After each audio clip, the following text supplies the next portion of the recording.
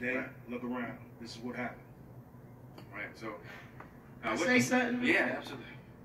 So I have the opportunity to be walking the yard with this man when he was starting to change.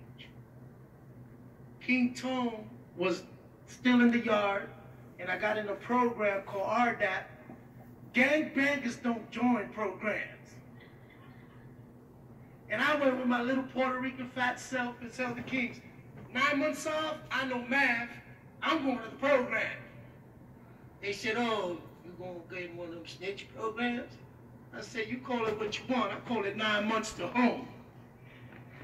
So then Sean, he sees me, how I'm dealing with my brothers in the yard. I keep them away from the dope game and from all those things that were going to give them bad habits. So when they come home, they will still be prisoners in their mind and their hearts.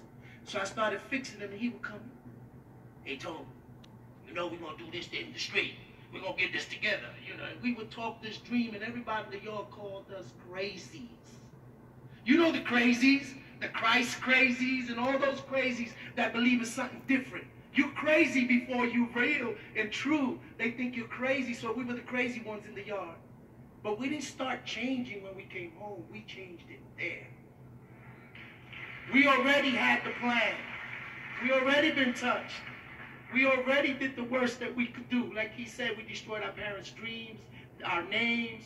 We've done everything. But we had this pride about us because God still had a plan. And he helped me, and I helped him find how we would articulate the plan.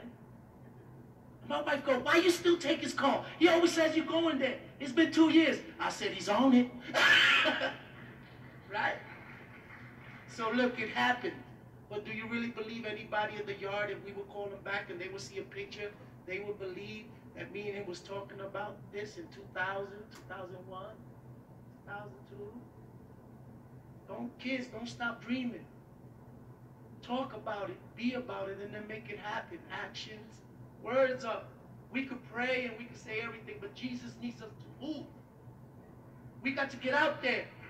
So you're the messenger now. You're the credible messengers because he made me a credible messenger when he gave me that hope. We could do it together. So please join us on this march because we could bring the message and talk to the kids, but then you got to love them when we leave because we're not from here.